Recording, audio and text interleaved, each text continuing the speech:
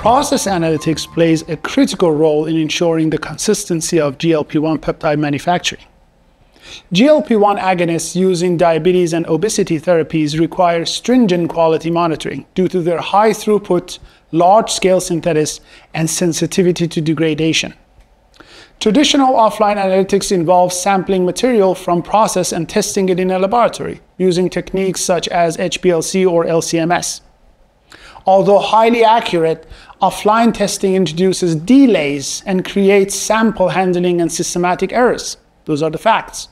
These issues impact timely decision-making, which can result in variability across batches or lower the yield. On the other hand, inline process analytics integrates sensors and monitoring technologies directly into the manufacturing line. Real-time measurement of critical process parameters, such as pH, are crucial to product concentration, purity, and stability.